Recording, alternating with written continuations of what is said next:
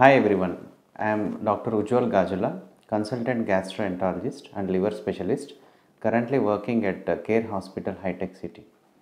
Today I am going to discuss with you about a disease called as inflammatory bowel disease.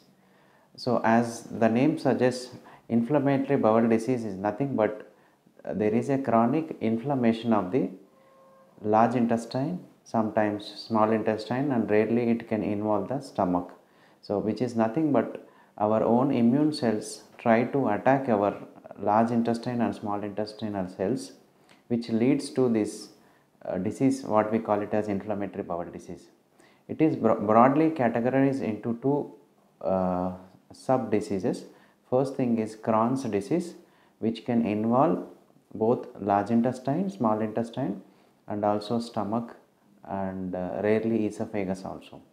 However, ulcerative colitis predominantly involves only large intestine. And what are the symptoms which we usually see in patients is, first thing, they may present with loose motions for a period of prolonged duration. For example, it can be more than 1 or 3 months. And some patients may present with blood in stools, and rarely they may have features of nutritional deficiencies such as weight loss. Sometimes they may develop leg swelling, and they may develop sores in the oral cavity, what we call as ulcers in the oral cavity also.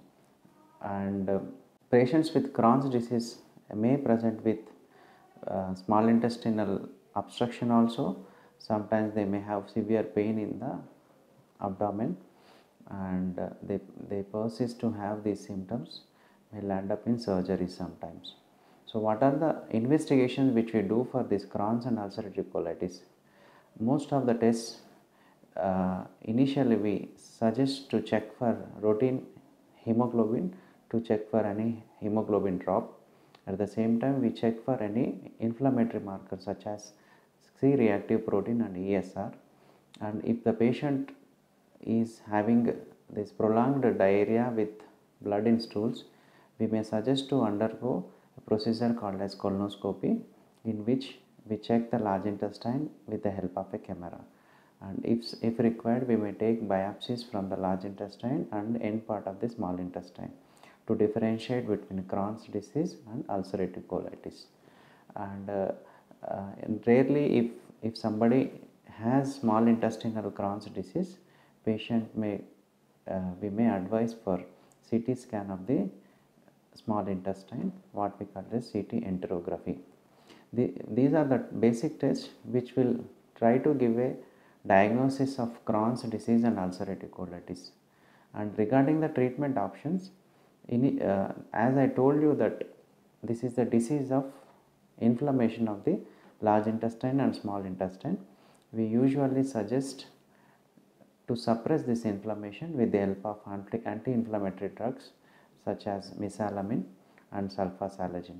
If somebody requires further more treatment, we may ask them to put on steroids, which reduces this inflammation.